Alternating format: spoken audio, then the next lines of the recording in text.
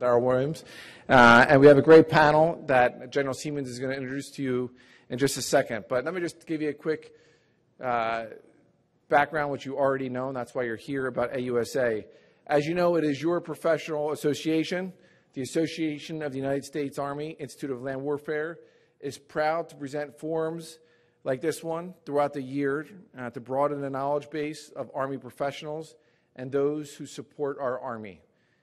For those who knew me when I was the Undersecretary of the Army, or the Acting Secretary, and this is an important topic considering the topic is about personnel readiness and modernization. 90% of those great young Americans we bring in every year get their news from social media. So please use the hashtag at AUSA 2018. And don't be afraid to tweet, and as long as it's positive here. And a great intro and all that stuff. I appreciate it. I'm at Patrick Murphy, PA. But this is the last of AUSA's ILW Contemporary Military Forum, continuing to be the voice of the Army and support for our soldiers. And before we begin, let's recognize AUSA's strong membership base, which is vitally important for our advocacy efforts in Congress, the Pentagon, the Defense Industrial Base, and to the public and communities across the country through AUSA's 123 local chapters. And if you are an AUSA member, please stand if you're able to do so right now. Thank you so very much. We appreciate it. Let's give those members a round of applause for making today possible.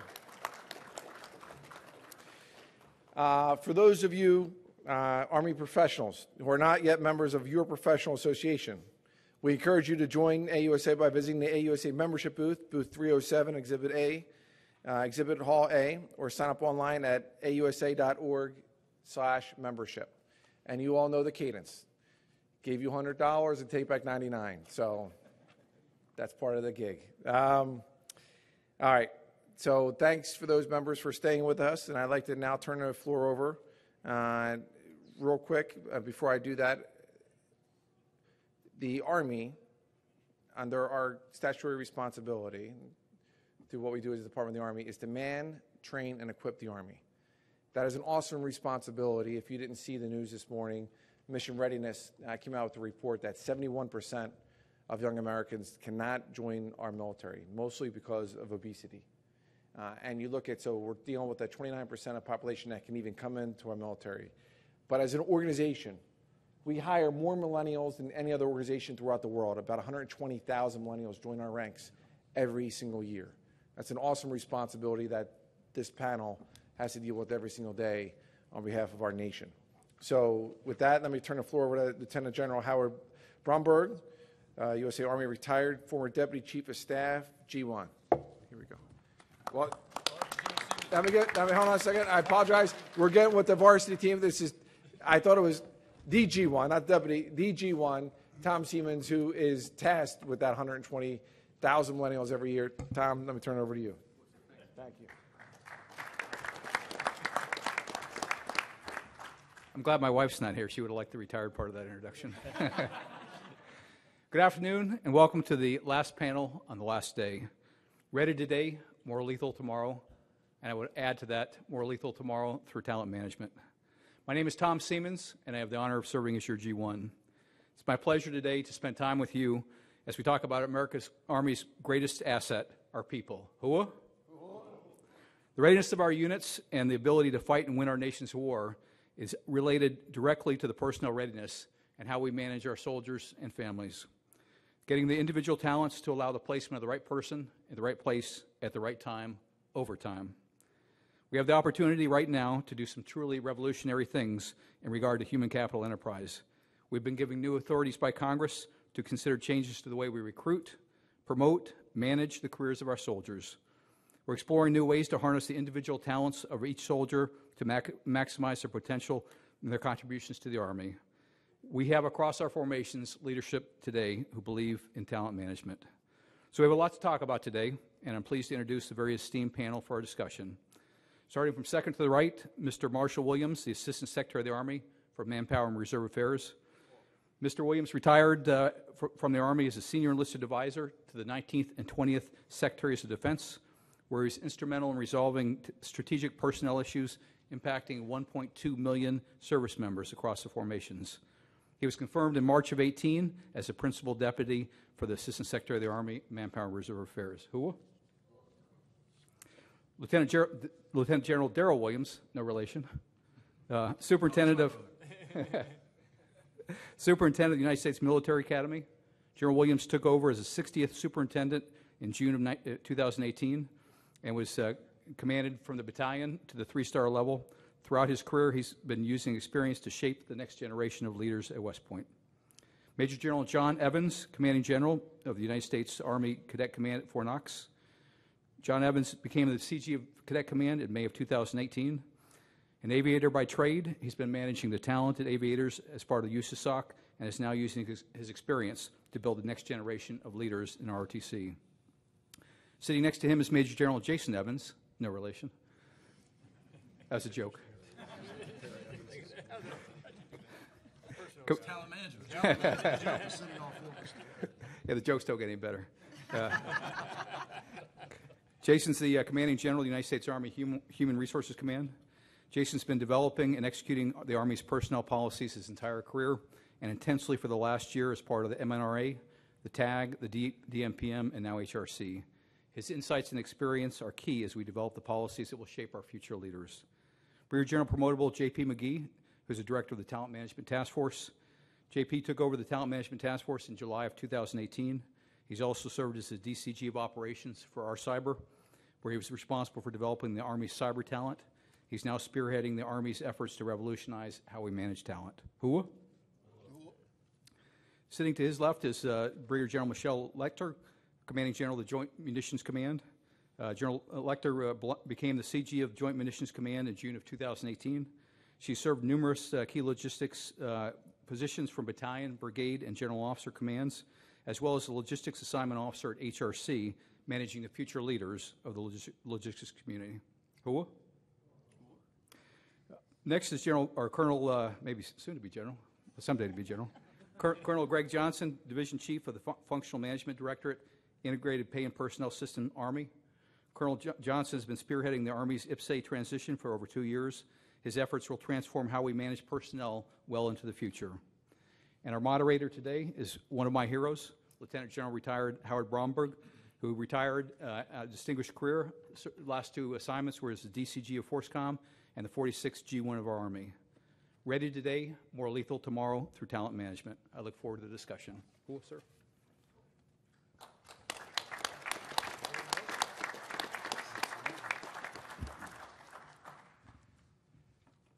So I think what we're going to do here is we'll start off with some opening comments across the panel. We'll just start right to left, and they'll all go 10 minutes or less or so. As you also have cards out, please don't wait till the very end to send up your questions. Go ahead, you can be sending them up during any speaker as the questions are fresher in your mind, and I'll be the moderator for the session and help funnel the questions, but also keep us on time, so there's plenty of time for dialogue from the audience. So it's important. Anybody else who's coming in as you're walking in, please fill in the seats in the front, too. There's plenty of extra spaces for the bright questions that will come forward from the audience. Okay, so we'll start with the Secretary, if you would, sir. Thank you very much. Good afternoon. Good afternoon. I got to tell you something. I'm extremely excited. I'm amazed we have this number of people here this late on the last day. All right? Thank you very much for that. Thank you. It's exciting for me, for sure. We're here to talk about talent management. And it's because we're all tasked with ensuring that we have the strongest and most capable Army. But not just for the day. Talent management has everything to do with what we're going to look like tomorrow and beyond. I am hoping that the questions you ask are not just looking at where we are, but where we're going to be. The Secretary of the Army has said that to make lasting change in our military, you must change our personnel system. I'm in agreement. We have been fortunate in years past. But the things that brought me into our Army 1,000 years ago won't get us to where we need to be for today's soldiers. Because you see, ladies and gentlemen, we are in a battle. And so I want to introduce you to my battle buddies, the folks who are in the fight. What battle are we in? We're in a battle for talent.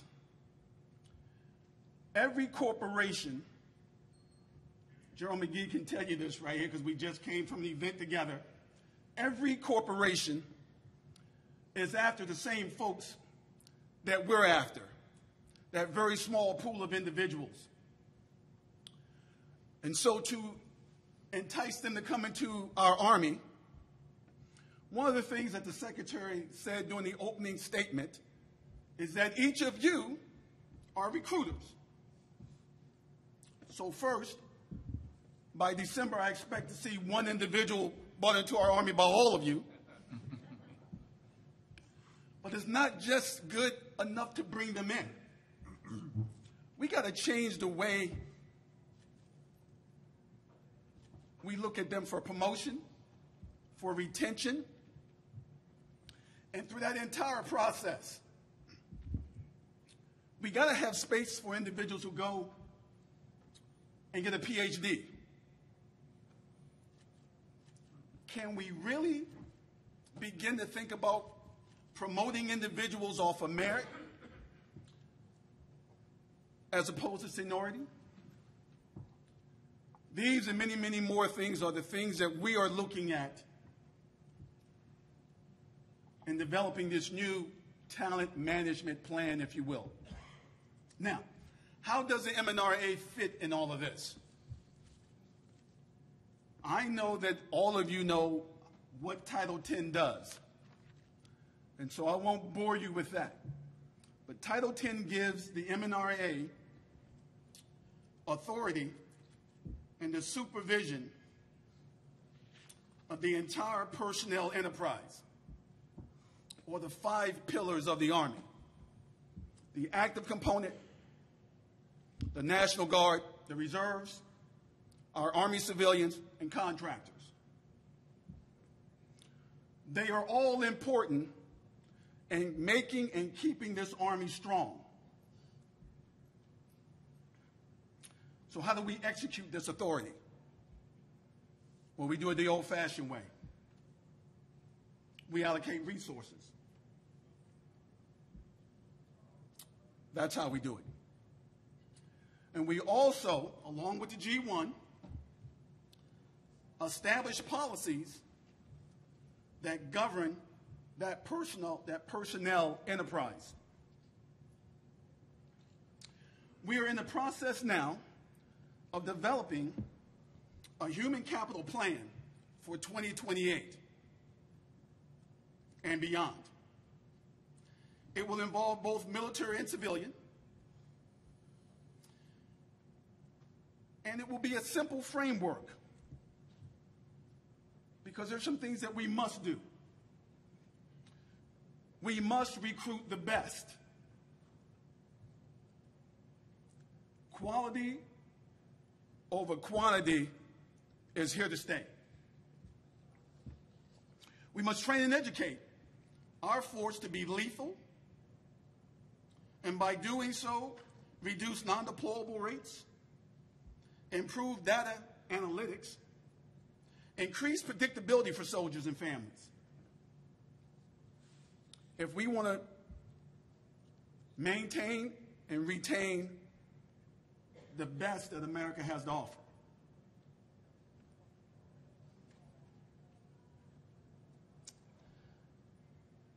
I got a few other things I'm just going to say, and I'm going to turn the rest of my time over. But I want to emphasize this. If we want to remain a world-class Army, we must have world-class talent. The big thing is something that, if you don't remember anything else, understand that this is not are talented. This is not General McGee's problem or anyone else on this panel. What we're talking about right now, today, is an Army problem. It's that big.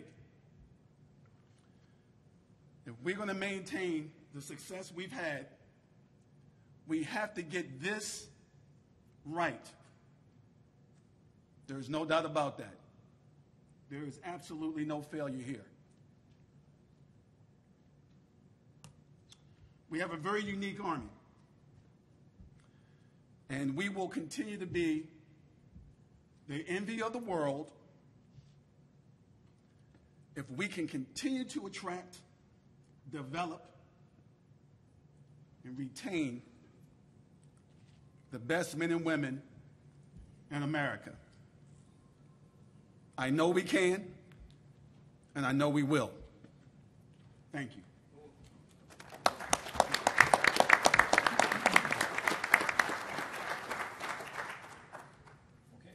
We'll just move right down the line. Okay, sir, thanks.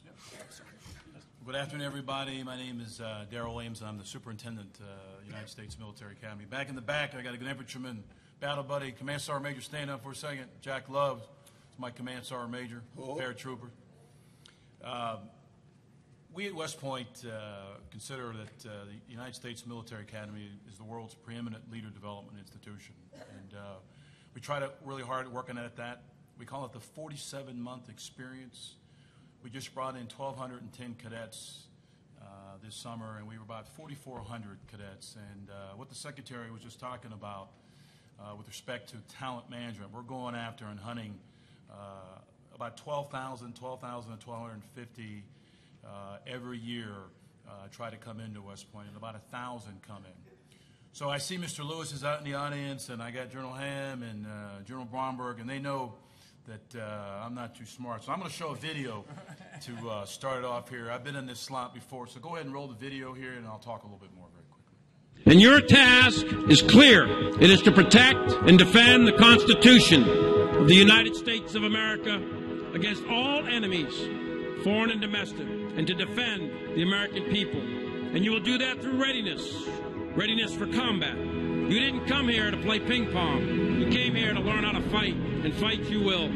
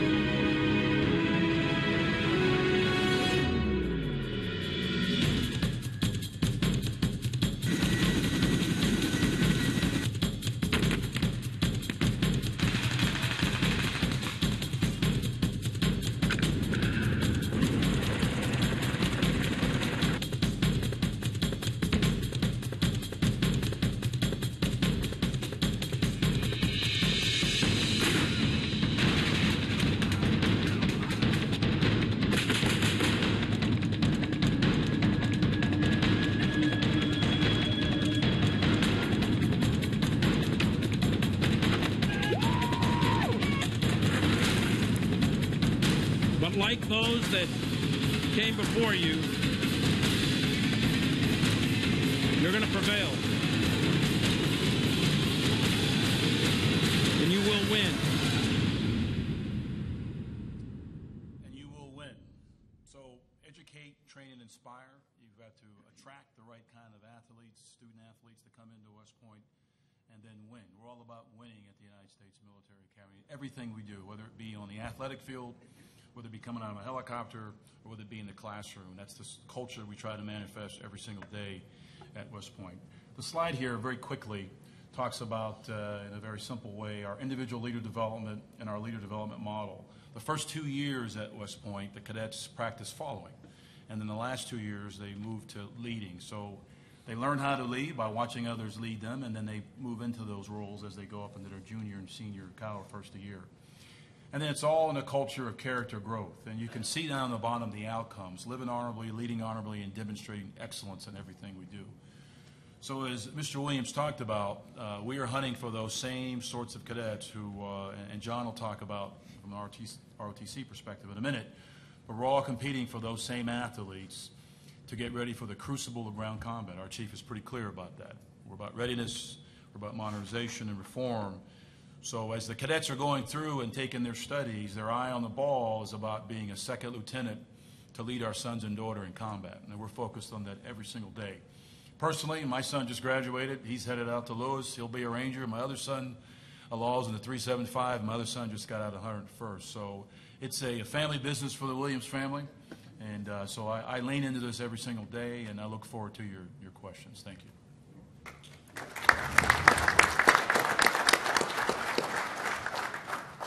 Thanks, sir. Appreciate the opportunity to have a conversation about this with regards to talent management, particularly with regards to how it ties to personnel readiness and modernization. So if I get the first slide. These are the three tasks that we kind of focus on in the ROTC enterprise. And to give you a little bit of an idea of how we compare to West Point in at some levels, we're kind of the scale folks. We are scale and scope. So as the soup just said, they got about 4,400 cadets at West Point. We've got about 33,000 in ROTC. They started 1,200 this year. We started about 9,400. And we'll commission about 6,000 of those young men and women into the Army as lieutenants across all three components. So we have a multi-compo mission to do that.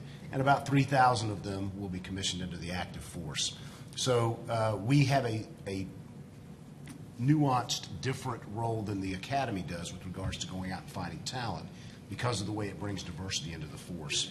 So we are out there producing second lieutenants of quality, of character, of competence. We are developing professional cadre that we send back out to the field. So we don't have a professional military professor type program at ROTC. We bring folks in to be assistant professors of military science or professors of military science or senior military instructors on the enlisted side, and then we push them back out to the force so that they can share some of the knowledge and attributes they've gained. And having touched recently the youngest group of leaders in our Army, they can take that back out to the field with them. And then finally, we have responsibility, which I didn't realize until I took the job, for junior ROTC as well. So the scope and scale of that's pretty significant if you're not familiar with it. 1,700 programs, 1,700 high schools across the world, because anywhere we've got a U.S. military installation with a high school associated with it, we've got a junior ROTC program. And about 315,000 high schoolers out there that are in the junior ROTC programs. And I'll be more than happy to talk about that component of what we do if anybody has questions there. If I can get the next slide real quick, and then what I'm going to do is move the ball along here. I wanted to throw this up. The soup kind of talked about how their leader model works at West Point. It's not unlike the leader model that we use in ROTC. We spend the first 2 years in the followership role, if you will, with our cadets. And then the junior and senior years, you'll see that they move into leadership roles as they're preparing to move out into the force as lieutenants. The advantage we have in ROTC is that unlike the academy where there's a 4-year model, you kind of got to start as a freshman to get to the end, we have the ability to take lateral entry cadets in ROTC.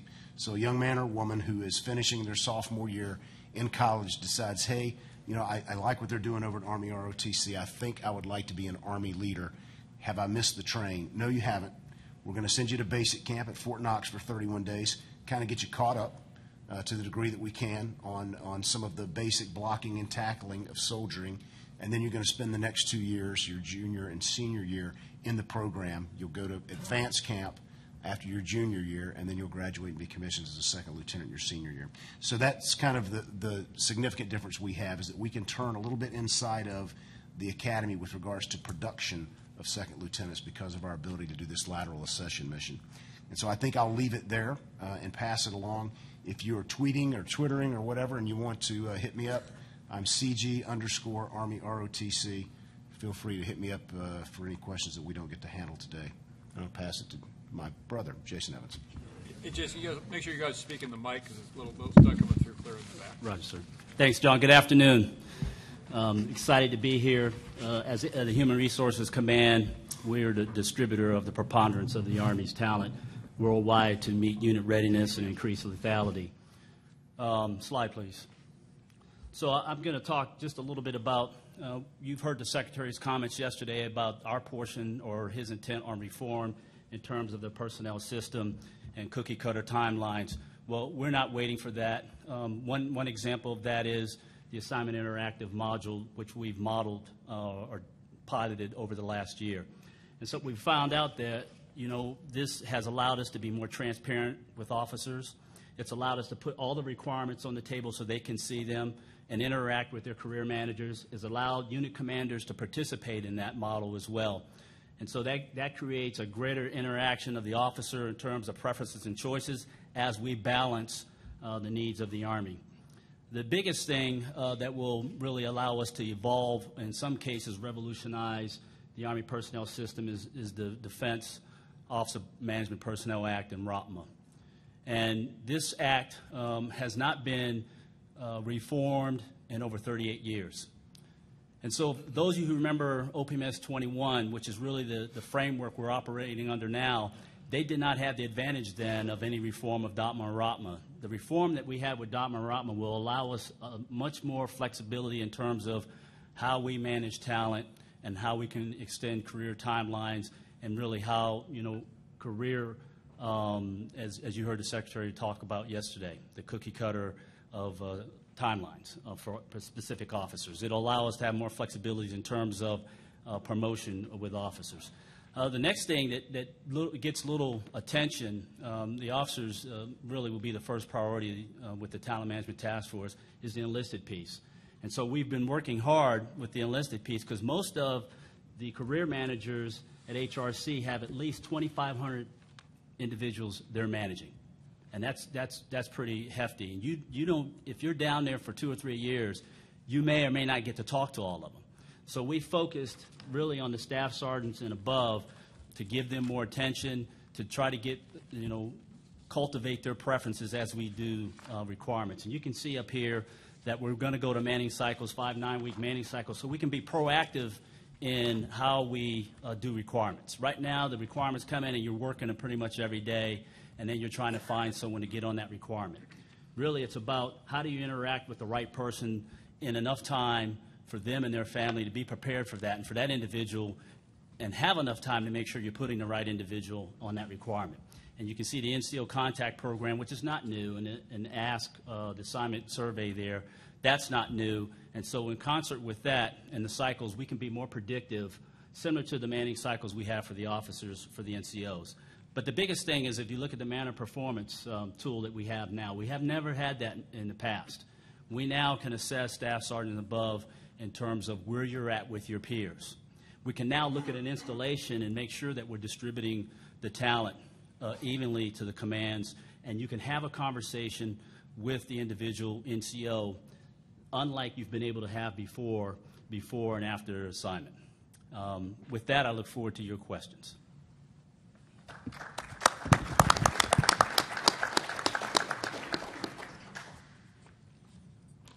Good afternoon. My name is Michelle Letcher. I'm the Commanding General for Joint Munitions Command. I'm also honored to be part of this panel today. 1, because I'm a professional, but 2, because it's very personal to me when it comes to talent management. I don't have a slide, so I'll start with a slight vignette. A couple of years ago, I was at fellowship for Senior Service College, and we had a senior leader come talk to the group. And we could ask questions like you could in this forum. And I asked the question, why can't I grow up to be Chief of Staff of the Army? Not because of my gender, but because of my branch. And that senior leader looked at me and he said, it's because you don't understand lethality. And so I wasn't deterred, right? And I walked away and I thought, well, I'll have to figure out a way to be the chief's boss someday. But when we talk about being ready today and more lethal tomorrow, we should be growing talent that each one of us could grow up to be the Chief of Staff of the Army or the Sergeant Major of the Army. And so I think it's really important as mentors and leaders, that not only do we find that talent and harness that talent, but we don't constrain it by putting limitations on it. I command Joint Munitions Command, which is very different than most of the commands that the people at the table have. I have about 15,000 people inside the organization, and only 27 of them wear a uniform. So talent management's a little bit different.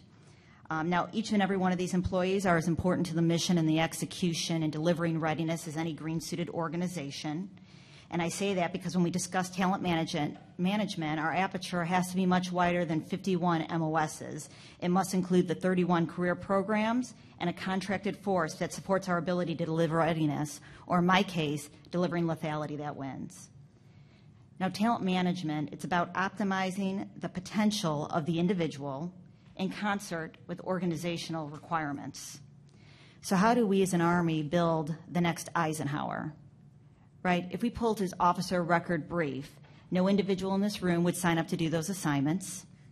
No mentor would suggest anyone do it, and HRC probably wouldn't assign it. And yet it worked for him.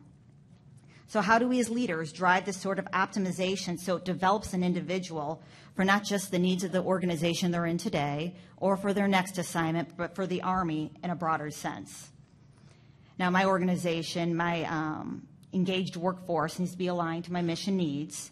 And so my human capital plan focuses on improving a culture of communication, improving feedback and accountability, and emphasizing meaningful training and developmental opportunities and initiatives. We have employees in 27 of those 31 career fields, making it a challenge to manage and develop across the enterprise. We have to navigate the various skill sets and identify gaps and mitigations and strategies, and in turn, feedback through evaluations. Not all career programs are made equal. They have different budgets, inconsistencies, different personnel resources, the maturity of the program. Some of the programs came out in 2001. And then just different competencies and stratifications. So internally, we had to build a human capital plan that really addressed the needs of the civilian workforce that I have inside my organization. So we did three things. We focused on leader and supervisor development, because the way we do in the green suited side, we have very deliberate leadership schools and opportunities in place. So we had to do that internal. So we emphasized completion of a 40-hour supervisory development course, some supervisory training, partnering people with other supervisors who had the experience. We use supervisor surveys and focus group sessions. So we have the MSAP 360 on the green suitor side. We used a leader assessment tool on the civilian side so that they received that same feedback, and then internal supervisory skills sessions. Secondly, we had to improve feedback and accountability. So it wasn't just about the supervisor, it was the person being supervised having the ability to provide feedback. DP MAP was the linchpin to all of it. We aligned performance evaluations from the top down so that the civilian workforce understood what the requirements were. And then for anyone who does civilian evaluations, in the past we saw a lot of all fives. And so it was realigning inside the organization the difference between a 5 and a 3. And then it was okay to get a 3 inside the organization, and how you could, attain a 5. And I mean, we saw that on the green suitor side when we changed the OER system, but it's same on the civilian leadership side. And then finally, we developed a career development model inside the organization that everyone understood. And so feedback was that about 78% of the organization felt that they had very good communication between the supervisor and the supervised. And what we do is over time, we monitor that to try to increase those metrics so that communication becomes the tool. Subject to your questions.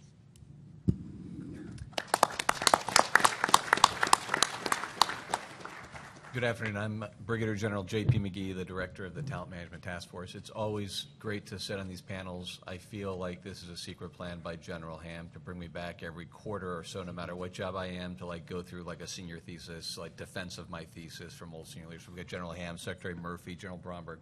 All these old bosses get to expose me and ask all sorts of hard questions, so I always love coming up here and having these conversations with all of you. The Army's mission is to win wars by dominating land combat, and uniquely to the Army, our most important asset is the people. We're not a platform-based service. We are based, our core, most important asset we have are the people that we bring into this, which is why talent management is so critically important to us as we look forward to future combat and dominating land combat. So talent management is an interesting field to be in because talent management runs the danger of being all things to all people. Because if you look at the academic definition of talent management, it says it's everything that's associated with acquiring, developing, employing, and retaining. And so part of our mission within the Talent Management Task Force is actually determining which, we'll play a role in all of those, but which one specifically, because there is a potential of too much mission creep if we go down too far down any one of those avenues. But I think at its core, what talent management describes as a philosophy and a way of looking at how we deal with our leaders first, because our task has been to look at the officer corps first, is how do we put the right officer in the right place so that officer can maximally contribute to the success of the Army's mission. And that starts to imagine a different process and an improvement upon the process that we've been doing so far, one that takes strong considerations of the officer's knowledge, skills, behaviors, and preferences to make sure that officer is put in that position and can contribute to the Army's mission. What I think is really tremendously interesting and exciting about this time is there's this confluence of work that's been done past by talent management directors as we've moved this ball forward, and we've begun the experimentation phase with things that are now in full phase operation across the Army. So we've got talent-based branching. So all officers that are now coming into the Army by the end of this year will have been part of a process that looks at them as cadets or as candidates and does an assessment of how they are as individuals and then helps them match with a branch that they would be best suited to so they can contribute, and right from the beginning as a second lieutenant, maximally to the Army. So we've started that at West Point. It bled over to ROTC, and now we're doing it within Officer Candidate School in this next year. And so we're already bringing in a whole cohort of officers that are used to being looked at individually and then managed in a way that's appropriate and maximizes their skill set. So we're already doing this thing called AIM 2.0, the Army Interactive Module 2.0, which does some form of a marketplace so an officer can put what his knowledge, skills, behaviors, preferences are, and then there's a match from a unit to make sure that that person who's applying for that job is a good match and that unit wants them. And so this is the next phase forward as we look at establishing some form of a marketplace for how we do officer assignments. But I think what's really compelling right now is the strong alignment of the big four within the Army, the Secretary and the Chief, the Vice and the Under, who are very passionate about us moving this forward and making some significant changes and improvements. And then the other piece is just in August we were granted a new NDAA that gave us 9 new authorities to execute. And so as we approach this as a Talent Management Task Force, we see our initial main effort as fully expanding into these authorities that have been granted to us by Congress, and then using that to inform the rest of the changes that will be following behind as we start looking at this. So our methodology is first off to study the current state of nature of how we are doing officer management and how we will look at potentially transition that to talent management, and how we can then inform leaders, make sure we're piloting these in a small scale and then developing them across the Army over the next period of 2 years. So it's a pretty exciting time to be here and a tremendous opportunity for our Army to take advantage of all this alignment that we have right now. But at the end state, it is still to create a more lethal Army that is maximizing the contribution of every officer and eventually every non-commissioned officer and every civilian that we have within our ranks. And so I'd like to then introduce Colonel Greg Johnson, who's our partner in all of this, who's working on an incredibly important mission with IPSA. And Greg, I'll turn it over to you. Yeah, I appreciate it.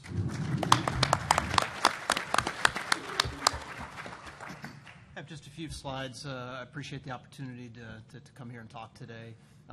I'm looking down the panel here and thinking I need to keep up with all these initiatives that are going on throughout the Army and get them into IPSA.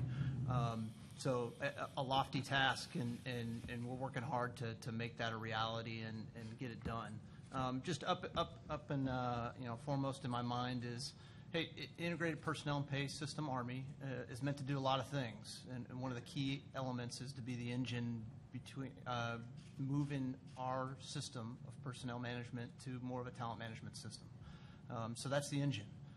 So that's why I have to be linked with not just the Task Force Talent Management, but with HRC, with OEMA at West Point, with Cadet Command, because there's lots of initiatives going on. There's lots of good things going on that we need to make sure is in the system so that we can utilize it and execute talent management better than what we're doing today.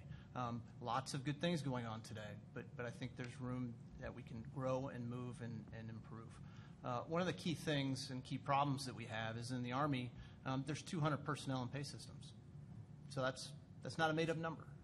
Each component has its own system, and then there's a complete air gap between personnel and pay.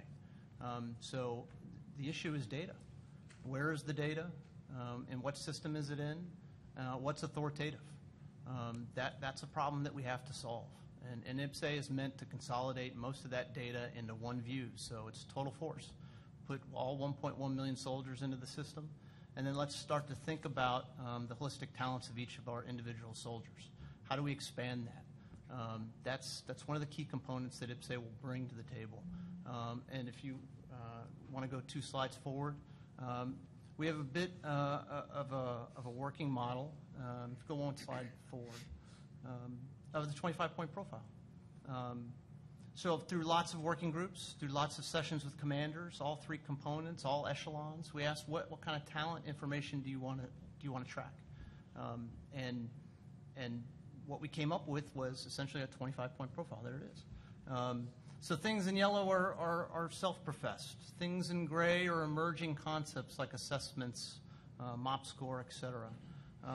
Some is just very basic data commanders want: readiness, information about your experiences that you've gained through the military, your training, et cetera. Our problem set is, how do you consolidate that data? How do you consolidate that data and then ask and understand individuals' true talents? And then in the system, how do I display that? So for career managers to use, for commanders to use, to essentially push us into more of a talent management system. So we're tremendously excited about the work that's been done, the initiatives throughout the Army, and we'll continue to push and get those into the system, and I look forward to your questions.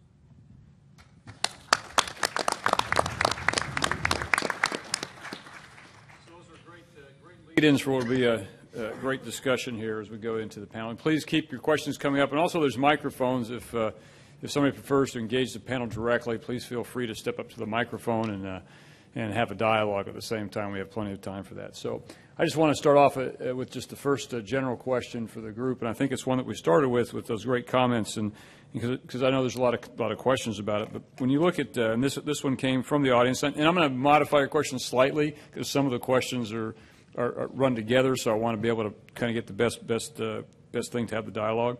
So if you look at the changes from DOTMA, ROTMA, how do you think that is going to really drive the change in talent management? Is it too early to tell, or what do you see on the future? So I'll start off with Secretary Williams on that one, I think, and then we'll ask to go on down into maybe General Evans and General McGee. You know, over the years, there's been a number of changes to DOTMA, ROTMA, some of which we didn't take advantage of. I think it's too early to tell right now, but I think we're in a good space. And I will relinquish my time to the folks who actually deal with this right here on a daily basis. Sir, if you want, yeah, go ahead, jump on in. Thank you. I think General Evans is pushing over to me, which is great. So, you know, the Talent Management Task Force has been given the mission of adopting these authorities and then using them maximally.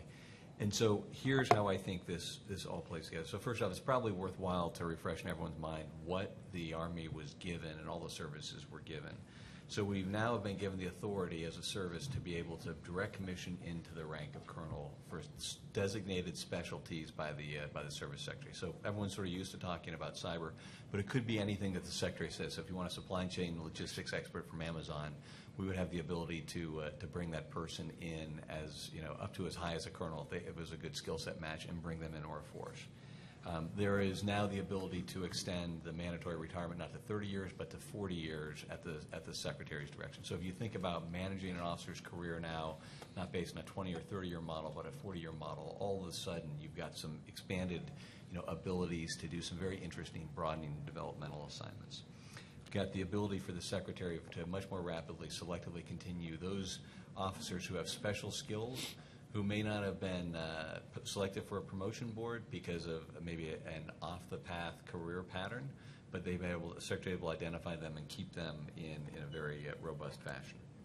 One of the things that is going to be really interesting as we look at an officer will start to have the ability to opt out of promotion boards. And so the Chief and the Secretary have both been very clear that they'd like to stop the conveyor belt process where an officer feels like they have to shift jobs every 2 or 3 years, has to promote for promotion boards in a certain timeline where you've got a little bit of flexibility. So, you know, if you're a captain who wants to get an MBA at a top tier school and then wants to go serve in the Ranger Regiment, you're not constrained by having to compete for the Majors Promotion Board if you opt out of that and you're actually doing an activity that's of long-term value to the Army.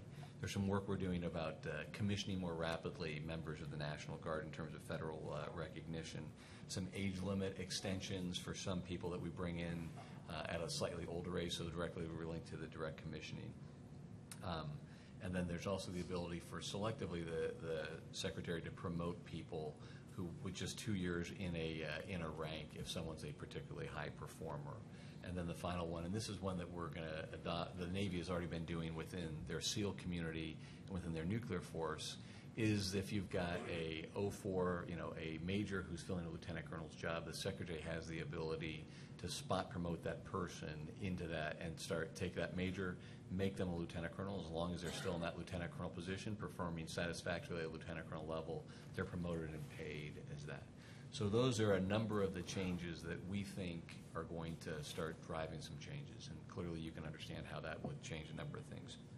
What I think I'm pretty happy with our approach right now is that these will be the initial efforts that we focus on. And as we're doing this, we're going to learn all the different parts of the Army that come together to do these changes, because the Army's personnel system is spread out across multiple different organizations. We're going to establish that network to how to affect this change. And then the larger set of changes will be right behind them as we're looking and exploring about how to do this. But I think the NDA enactment and actually growing into those authorities are going to be really helpful for us to determining the rest of the way forward for the Army. Super. Thank you. That's great answer. Appreciate it. So with that lead in, I'd like to pass the next one now to Greg Johnson there, because I think this is a comment that comes up in many people's mind is, so what we saw the chart. So what makes the IPSA program different from the past efforts that the Army showed? What are the significant things? Not just the 25 chiclet chart there, but what really in your mind brings those things forward to execute some of the things General McGee talked about? Yeah, absolutely, sir. I mean, first and foremost, this program is built and is being staffed and being worked by the Army. So this is about us. We've changed how we're developing this system than previous systems, based on how we've included all assets and all facets of all three components and all stakeholders in the build of the system. So we started with the baseline requirements, but we've run what we call agile work teams to build the functionality out in the system. Right now we're in our final test for our Release 2 up with the National Guard, and they primarily plugged into us over the last 18 months to help shape and build a system that they're going to roll out. So from that angle, sir, it's very different from past developments. What that also allows us to do as we move forward is we'll be able to change the software and the system to meet the needs of the Army. This is a massive difference. You can't do that today, and that's primarily why you have 200 personnel pay systems in the Army. It's not easy to change a 1986 COBOL-based thing called SIDPERS, which there's 54 versions in the National Guard. Each state and territory has one. They're all different. The data is bad. So the ability to shape and change the system, change it to the Army's needs, that's the key component, sir, that makes this very different than past efforts. Sir, can I hop in? Please add it. Any of you can jump in at any time. So I mean, there's a couple of things. To the IPSA team, the technical, and I have a little bit of knowledge on this, but I would not call myself an expert. Greg and his crew are. But the technical difficulties of integrating all these databases is pretty tough to get your head around. But it is an exceptionally technically difficult problem that these guys have jumped on and have really made great progress on. And why this is fundamental to all the things that we do with talent management is if you don't have granular knowledge of everyone who's in your inventory, if you don't understand the knowledge, skills, behaviors, and preferences of every officer, you can't actually do talent management. So IPSA is foundational to all the things that we try to do within talent management, because if you don't have that knowledge, then what you do is sort of talent management by exception. Okay, so you have an officer distribution system, and some people are individually managed, but not everyone is. And so this is what is going to give us the ability to systemically across the entire officer corps at first to do talent management and then expand that to the rest of the force. And so these things are so nested. No, that's great. And I'm glad you got your hand up there, General Evans. I was going to point to you. Just to kind of dovetail on that, I think what really is important about can you pull the mic a little closer? I think what's really important about IPSA is having one database of record for the entire Army with all compos. Greg touched a little bit on the Army National Guard. I think when you have all compos in one database, you can manage talent across the Army to increase readiness and lethality. And that's always been a problem for the personnel system. We've got about 300 disparate systems. And even now, you have the different compos on different personnel systems. But, you know, I agree with General McGee. We cannot look at one system and account for 1.2 million soldiers right now, today. We have to collaborate with the reserve component and the active component to one count them, and certainly have phone calls and emails to manage talent. So if I could ask you, Jason, to go one step further. So how do you see, or is it too early to tell, some of the changes that IPSA is bringing that's going to drive change at the desk, who's answering the phone and talking to the soldier in the field? Well, first, so that's great. So they can see everybody now, right? Yeah, and that's so a start. for HRC, we will become the proponent for military personnel pay. Pay will not, we will be the top of the system instead of DFAS. And so we're building that construct now. So IPSA will allow us to one, do that, manage pay from the unit level all the way to HRC. It'll create greater transparency for the assignment officer to communicate cross components, because one thing that DOTMA will give us and ROTMA will give us will greater permeability. And General McGee talked about a little bit of that, bringing people in and out from private industry to active component. When you do that now, there's a huge bureaucracy and delay in pay sometimes. There's delay in pay if you're a reserve component here and you've come to active component and back. There's some delay in how that pay goes. So we think IPSA will create that seamless process of, okay, you're now in the database and your pay is affected. So that is one of a couple things that we think IPSA will do for us. Super, thank you. So let's switch to a different topic here. So over to General Evans and General Williams. John, and I'm going to combine these two questions together. So how's the Army doing in increasing diversity within the officer corps? And then how does ROTC specifically differ from the other commissioning sources in terms of providing diversity to the broader Army? You know, it's a great question. We spend a lot of time working on the diversity complex problem, if you will, making our Army look more like our country, which is a tough thing. General Williams kind of alluded to it a few minutes ago. We have become, to a certain degree, a family business, and that is particularly true in the officer corps. There's goodness to that. You know, it's a legacy of service, and we pass things along to our sons and daughters, but there's also a caution there that we are becoming a little too narrow in our scope. So one of the things that ROTC does, and West Point does it too, but they do it in a different way, they go out across the country, and I'll let the soup talk about how they do that and bring diversity in, but we've got programs, 274 different ROTC programs across 953 colleges and universities in the country. And so the young man or woman that goes through an ROTC program at Louisiana State University is coming from a different cultural setting than someone that goes through an ROTC program at Washington State University. Because they're different parts of the country, they have different norms, different, not necessarily values, but different ways of looking at problems. And so we're bringing that level of diversity in by virtue of the experience of the cadet on campus. They bring that into the Army, and then they share that with their peer group. And with regards to kind of the richer thread of diversity, getting away from, you know, more Caucasian-based and become a little bit more sensitive to African-American component, Hispanic component, Asian Pacific Islander component that we need to continue to enrich ourselves with. We are looking for ways to leverage communities that are out there in the social space, because we've not been in the social space the way we need to, and we're starting to get more active in that space, to bring more people to us so that we can convince not just the potential cadets, but also those chief influencers of the cadets, the mothers, fathers, grandparents, aunts, uncles, the people that are helping them make the decisions to serve. We want them to be able to choose the Army. Thanks, John. Quite simply, diverse problems require a diverse population. And so at the United States Military Academy, we're enjoying this year, this last class that just came in, the largest ever, second largest in terms of women, largest in terms of women, 24.5%, and second largest in African American that just came in. We try to aspire, I'll speak about the African American population, to be higher than the officer population that's in the Army that I'm looking at right now. So we are higher than the percentage in the Army right now. So I have a great admissions team. We go at this very, very methodically like John does. We spend a lot of time. John and I talk a lot because it's very important, and I know General Bromberg knows this as well, and Mr. Williams, that there's no gap here. So it's one big Army, and this happens to be another accessions meet. And so it's very important that we go after the talent, as Mr. Williams talked about, and that it's diverse. These problems that we're going to have in the 21st century require creative solutions. And we think at West Point that creative solutions come from diverse input. And so it's very important. About 25% of our population are Division I athletes. So you've got Division I athletes, a quarter of the population.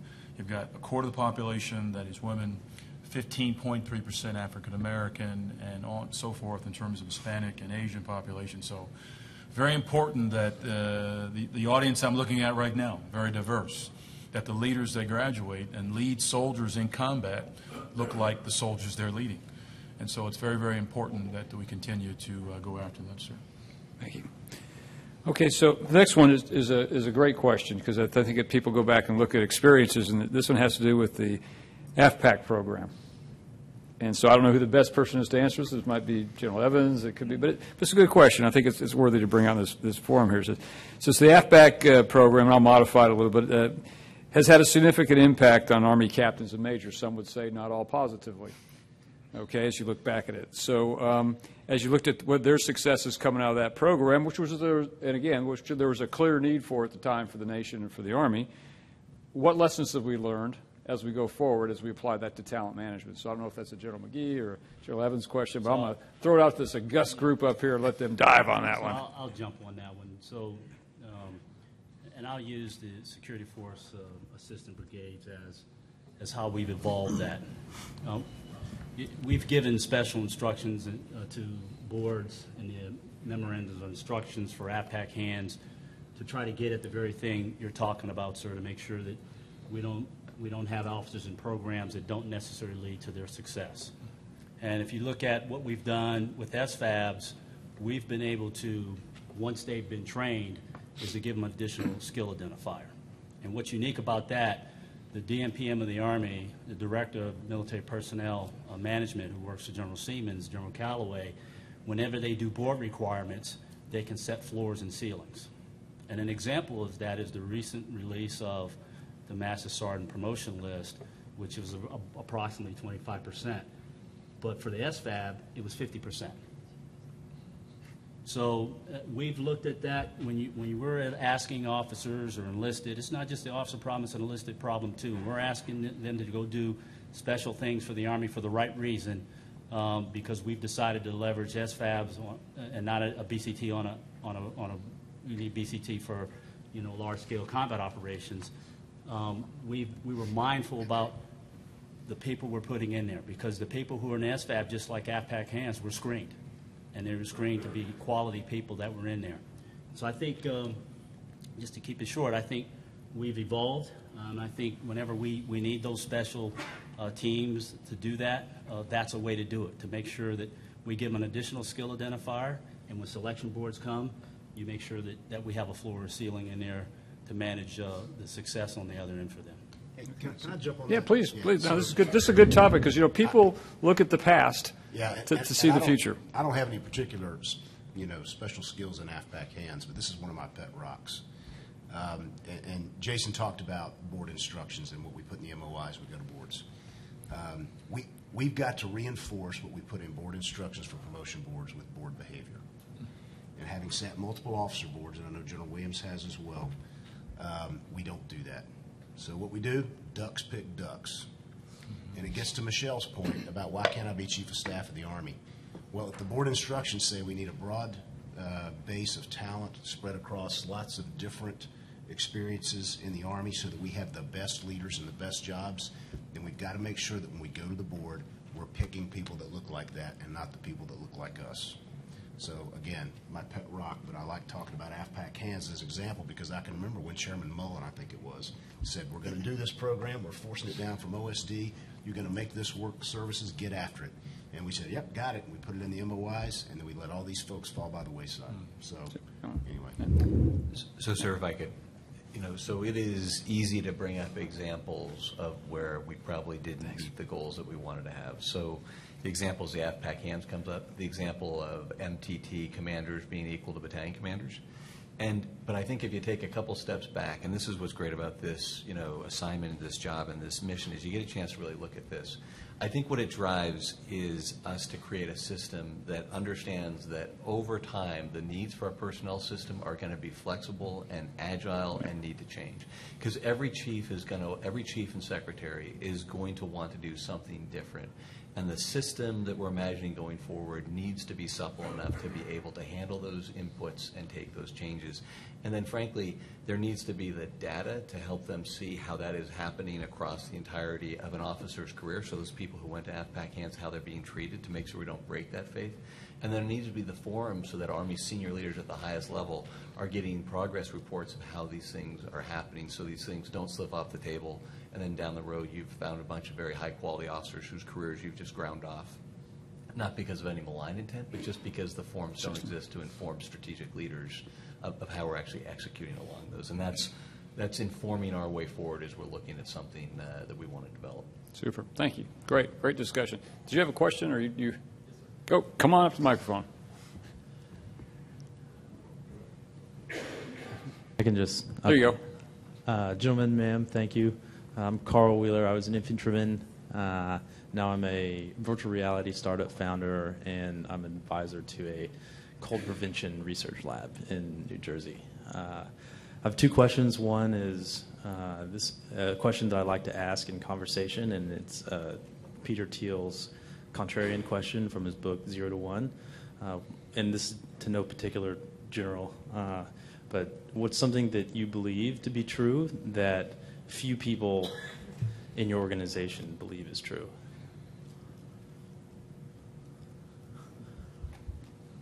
I'm not sure if I understand the question. Say that again. What is something that you believe, that you've come to believe is true, but perhaps you might be the only one, or maybe there's a few other people believe that, but you think it's true, but other people around you or in your organization don't believe it's true? So in other words, you've got a vision at the top, but maybe not everybody else is supporting that vision? Or perhaps it's an idea or a belief that not many people hold, or maybe something that isn't kosher to hold, or just... I'll take a shot at that. It won't necessarily be with regards to my organization, but what I do spend a lot of time doing is talking about the quality of the young men and women we have, and I think the SUP would support me here. I think we have a tendency in our culture to paint the generation behind us with a very broad brush. And so you hear a lot about millennials and Generation Zers and how they're disengaged and they're not, they don't want to be involved and they want to step back and they don't want to be their parents' generation and they're not committed and they don't have any sense of national loyalty or selflessness. And I find that to be untrue. We've got incredible men and women out there, young men and women in our colleges and universities, coming out of our high schools that want to do things that have a selfless purpose. They want to go out there and serve a cause greater than self. And I think we just have to shine a bright light on them and show them off, because too often we're shining a light on, other folks that are in the limelight that maybe don't hold that value. So now my organization believes that the same way I do, so maybe that doesn't qualify as an answer to your question. But I think society at large kind of looks at the millennials and says, hey, these folks, they don't get it. I think they do. Thank you, sir. Second question, Colonel Johnson. I know you mentioned that, and I think this is a hot topic, but data consolidation for personnel records. And I know everyone has a great idea. Has your organization thought about using any kind of blockchain solution to bring together and consolidate data? Yeah, as we think through those 200 systems, what's authoritative? So we've defined what's authoritative, but as you start to look at the authoritative data, there's a lot of work to be done. So the easy answer to your question is yes. We've thought of many different ways to go at this. Our first step, though, is we solidified and identified the authoritative data. So that was step one, kind of identify your total problem set. What we've done now is, okay, let's go and address the data that's incorrect, that's missing in that authoritative data sources, which is quite a bit. There's quite a bit of work there to be done. And as we move to the right, we're starting to notice that, hey, maybe it's too difficult to actually update this type of data in what's defined as the authoritative data source. So that's where we push those questions up to the senior leaders. Do we want to change this? Yes or no? And then at the end of the day, some of this is going to come back to individuals. And how do we involve, the 1 million soldiers in this process? How do we open this transparency to really get this duality of discussion? Hey, I can see some of your talents, I can see some of your data, but how do I ask individuals in the Army to share with us their holistic talents? And this maybe goes back to your first question. There is a ton of talent, and General Evans talked about it, in our Army, but we don't know all of it. We don't know all of it. We don't know the holistic talents of everybody in the Army. And really what we're trying to do with IPSA is to get into this discussion via a system that the Army can utilize, that individuals can utilize to better that experience, to enhance readiness, and tie it to lethality. So maybe a long circular answer there, but the answer, easy answer to your second one is yes. And we're on that journey in the middle of this, trying to work the data. Thank you, gentlemen. Ma'am. Thanks for your question. If Greg, I think it might be helpful just take 10 seconds and say authoritative database or authoritative that piece, because I maybe didn't understand what the total personnel system, what that means, why you have to have an authoritative data source. Well, sir, I would say so. Right now, there's a mixture of that definition, right? So if you have multiple authoritative data sources, which system do you use for that data? So then you're looking at one system, it says one thing. I had a PT score of 249, but then I go over to the training authoritative data source and it says I have a PT score of 289. Well, why does that matter? Well, you promote junior soldiers based on that PT score. Well, if the PT score is incorrect in the authoritative data source, we are now inadvertently hurting a soldier. And the problem, sir, is that some of our systems are very difficult to use. Right. So then we tend to go to the easiest source in some cases, inadvertently hurting some soldiers and officers in their careers. Super, thanks. Sure, I got one question. I'll get to you after. So this one is, and I think if General Leitner, if you could help us with this one too, from your experiences. We mentioned talking about extending 40 years of service. And what does that tie anything to an MRD? And the reason I ask you is because you have some civilians in your organization. You see different ages and different experiences. So it's not just about, there's somebody else is going to answer this. Jason's going to help us with this one here. So, so many professionals still have a lot to offer. So how do we think the 40 years of service across the force would play out? And then what do you see from the civilian side as well? So either Jason or one of you can. I'll let you go ahead. Just your thoughts on that one. So I'll talk to you about a military standpoint, and then I have some thoughts on the civilian piece. But from the military piece, if the DOTMA reform that General McGee was speaking of is, there are officers that are very talented that we have sent to get trained in cases to get master's degree and PhDs, and that time away has really disadvantaged them, and they're now at their grade, right? They haven't been promoted. I think that with the change in dot mode, will allow us to keep a major to 40 years if we like, as long as that officer is performing and they have the skill set and we have a requirement for them. As you all know, we're growing the Army. I think that this is really apropos that we've got the DOTMA and ROTMA reformed, because it's allowing us to keep talent. And as long as an officer is willing to serve for 40 years and perform at the grade of Major, Lieutenant Colonel, or Colonel, I think that's great. So for the civilians in terms of serving, you know, when you talked about in your organizations, I think what the civilians really want to see is the change that the Army has talked about in terms of civilian workforce transformation, in terms of career map programs, because, you know, my organization, we have focused on the human capital strategy for civilians. And DPMAP, as talked about with General Letcher, is a good start of that, because they're smart objectives that link them to the mission. But more importantly, with the civilians is an individual development plan, an IDP, because that commits them to a professional development plan, and you can send them to the same kind of professional development training that they have for civilians that you can do for military. And when you link the DPMAP, the SMART objectives, and they have an IDP, you know who's in, right? You know who wants to go to the next level. Because I think Mr. Williams will attest to this. We have plenty of requirements worldwide for civilians who want to extend their career and contribute at the next level. They can serve worldwide. And that's what I try to impress upon the civilians, my organization.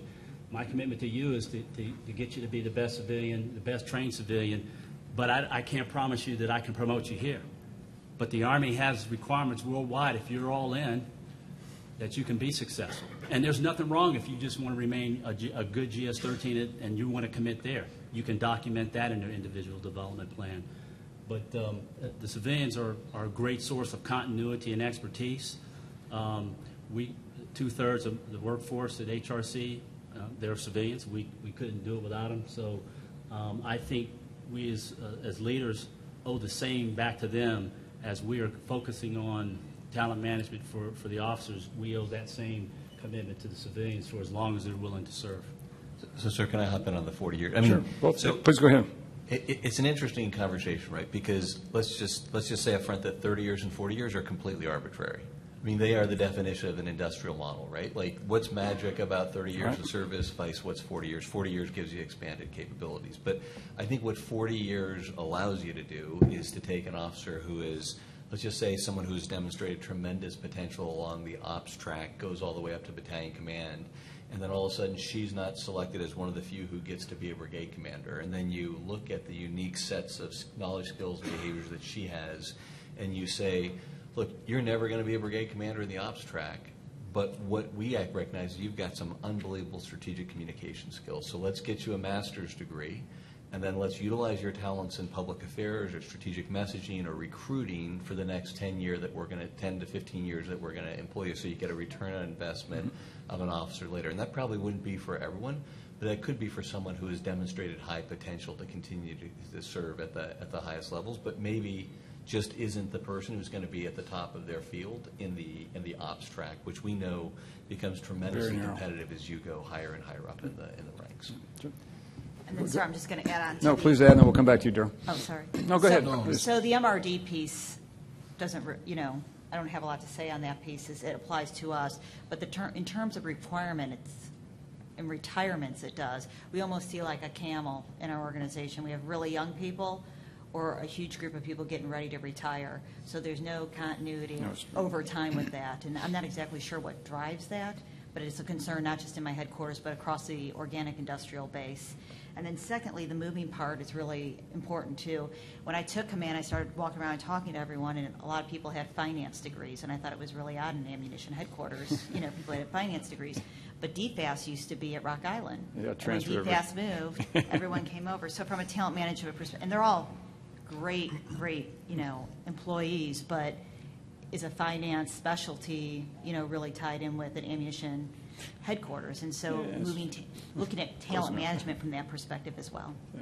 Great, thank you. But you're right about that, because You know, across industry, that's work in industry. There's the same kind of challenges of this curve and cliff of gaps and seams. But there's different things that I'll comment at the end that you can do in the civilian industry that the military hasn't adapted. So, Daryl, you had to come. I was just going to add, I don't know if we have any of our allies or partners in the room, but I spent a lot of time in those right environments. And I would argue, hey, sir, how are you? I would argue, you can correct me back on it, but I would, I just left, my last command was in NATO, and I would say on par, as we go forward with these initiatives, it may be helpful to look to our allies. I would say many of my contemporaries were 5 to 10 years older than the average captain, major, lieutenant colonel, colonel in general, if you will. My deputy was 4 years older than I was, and so it may be a chance to harvest and look at other models. I don't know if you want to comment, sir, on that, but as we go forward, it may be an opportunity to harvest some of the efficiencies they've gained from having folks that are probably a little older than our services. I just pulled you on the panel. So good afternoon, Colonel Marchand, French Army. It's right that in the French Army, the age is very important to be promoted. And for example, you cannot be promoted as a brigadier general before being 50 years old. So that's a rule that forces people to be promoted quite later than they could be for the ranks before. And for example, because of that rule, now lieutenant colonel cannot be promoted, a colonel cannot be promoted before being 42 years old, and lieutenant colonel 37, and a major 32. So we have some exceptions, but it's right that it is something that is not so good to promote people as quickly as we would like to. The point is that we are suffering of a kind of, we do not have enough money to promote as many colonels as we would like, because everything is controlled by our financial ministry, who is able to say how many people in each rank we can have per year. So, of course, it has a consequence on the promotion every year, and because of that, the number of people that we have for each rank. Merci beaucoup. Yes. Thank you very much. Hey, some applause for our guest panelists. How about that, huh? That was great discussion, or it could be related to the farmers commercial that you see on TV. You know a lot because you've seen a lot. You've been around a long time, but so maybe there's some correlated. Sir, you had a question. Thank you for being so patient. Thank you. Rod Pennywell, Huntsville, Alabama, former service member. But and I really appreciate this panel because obviously this subject deserves a lot of discussion. What I'm really wanting to hear from is General McGee and maybe General Evans, if you touched on it specifically as it relates to some of our very, very hard problems to solve, such as cyber. We hear nothing but, America's behind in cyber. We're losing behind in cyber to various countries and things like that. And of course, one of the things that we have in terms of our military growth structure, in terms of personnel, is that we do a lot of cross-training. And oftentimes that cross-training is good for all kinds of reasons, but in terms of the negatives, cross-trainings don't necessarily make you become a PhD unless you want to be a PhD journal officer. So when it comes to cyber, specifically cyber, the IT, the software, the hardware, all of these other different things, and the globalization issues, how is it that this structure here that we're talking about today is going to help us, A, grow people then that's going to help us, if you will, get ahead of the problem that we seem to be behind in, and secondly, the approach, how does that, if you will, change the way we grow and evolve, basically officers especially? So let me. I think it's coming to you because you got the cyber team. So it comes up all the time, and I think General Fogarty just sat on a panel here and got asked about 16 questions on talent management, and so it really is pivotal. And I think at the core of it is how does the United States Army maximizes the national strength that we have in both IT, tech, and cyber, and use that to our greatest levels of operational effectiveness. And I think all of the flexibilities that we're talking about right now in terms of this, what we're imagining this system are going to be, are going to be those things that will allow us to really be maximally effective within cyber. So specifically, already within the cyber branch, they're branching out a subset of the cyber officers that they have to make them specialists to be capabilities and tool developers. And so if you think about how cyber operations are conducted, these would be the experts who spend an entire career working a very technical piece of support to cyber operations. And effectively, these are the individuals who create the tools and the ammunition by which you do a cyber operation. So as you enter into an enemy's network, you find certain devices. They craft the tools and the exploits that can allow you to go after whatever piece of equipment that you find there.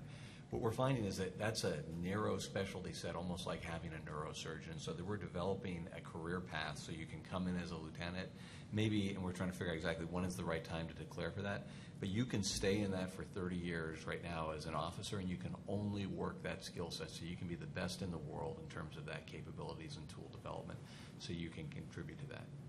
The other thing that's unique in cyber is that we've got to be able to expand the way we look at how we build readiness, because I could make a very strong case that you could take a high-quality captain, move them to the civilian sector, let them work in a tech firm for 4 to 6 years, and when they came back, they would actually increase our operational readiness as opposed to decreasing it. Now, you couldn't do that for an infantry officer, right? Like if you threw an infantry officer and you had them go work at Google for 6 years, they probably wouldn't come back and be more effective. But for some of these technical officers, you would really see a rise in that. And that one of the initiative groups that we have, one of the elements that we're looking at is this idea of permeability. And what's permeability? Not just look from the active to guard to reserve, but also the civilians to be able to allow them to move out into the civilian world seamlessly, and then be able to come back, which is really the key component, much more rapidly. Because I think there's a whole bunch of untapped resources out there of people who have served, who have gone out but have found it tremendously burdensome to come back into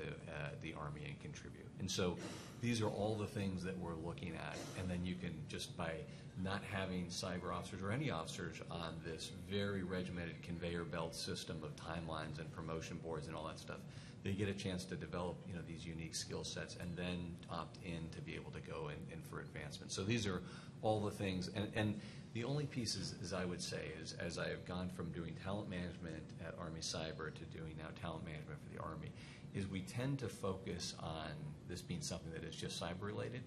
And cyber related is in fact, the one that I think is bright and shiny and has everyone's attention.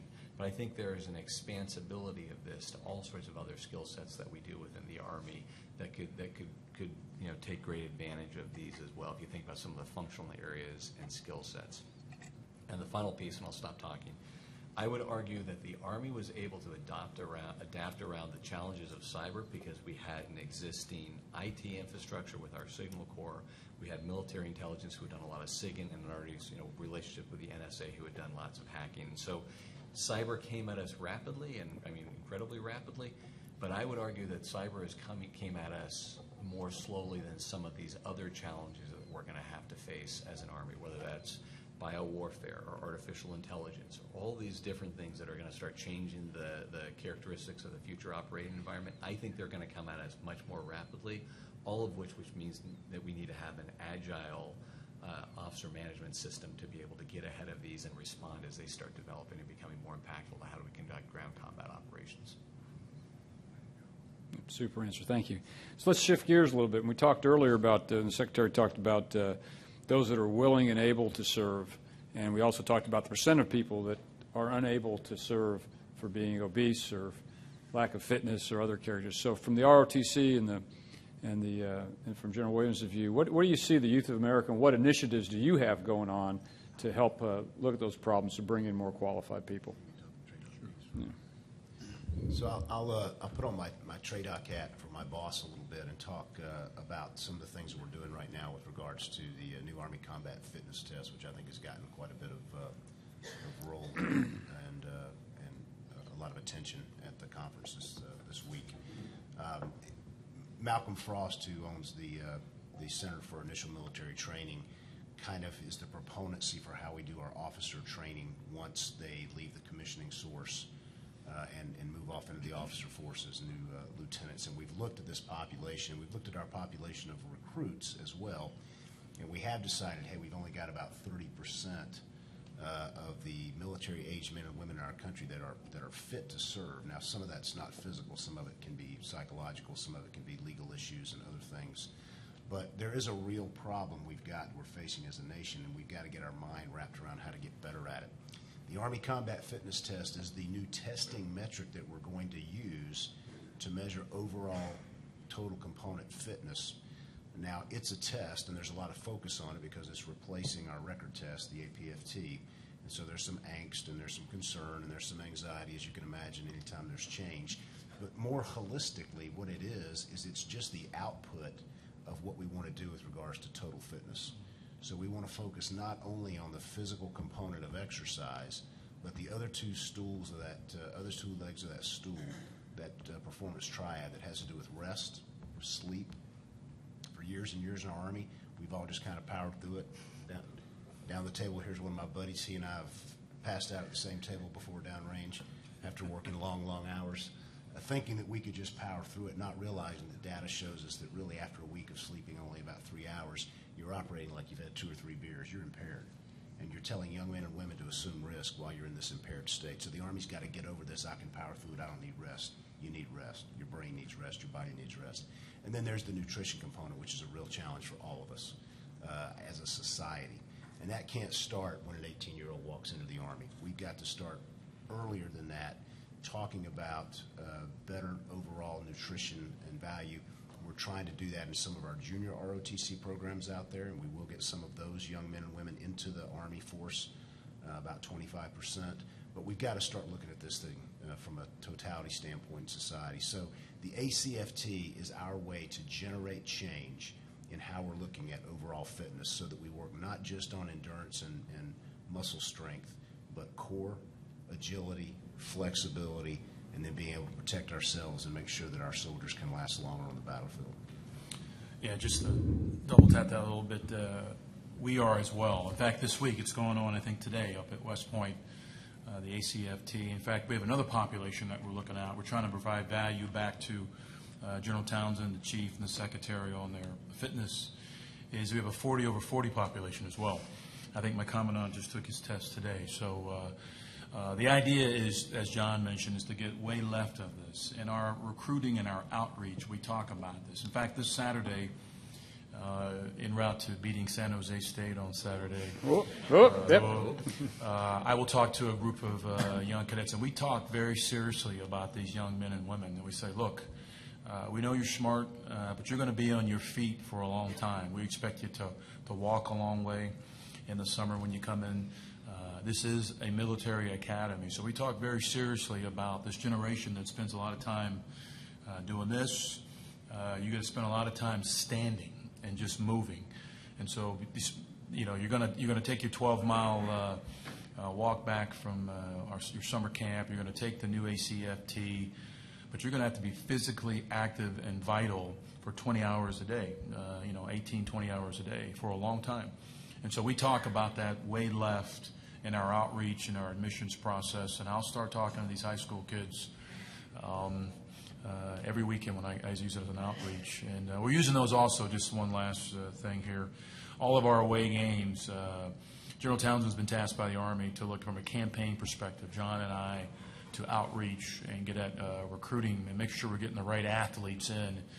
And so I'm taking every opportunity, all of our away games, to do that and set up a shingle here and say, hey, we're one part of the Army. Here's the other parts of the Army, OCS as well. And here are the requirements. Here is the physicality. You got to be smart, but you also got to be fit, and you got to be ready to go. So thanks for the question. Super, thanks. Let's bounce back to IPSA. Oh, I'm sorry. I'm sorry. I didn't see you. Lights are right here. Go right ahead, ma'am, please.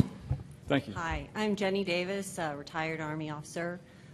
That discussion made me actually think about what the Army is doing to identify and to develop intellectual dexterity, but that's not really the question I stood up to ask.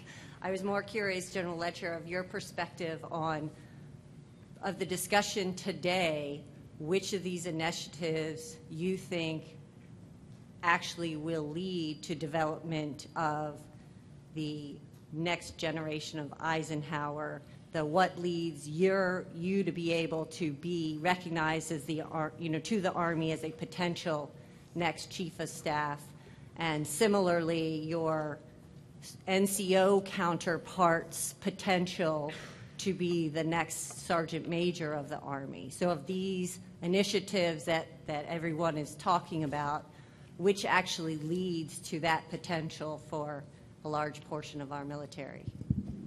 Thank you for the question. So I think all of the initiatives contribute, but I think the one thing we really haven't spoken a lot about is the individual responsibility to any of these programs.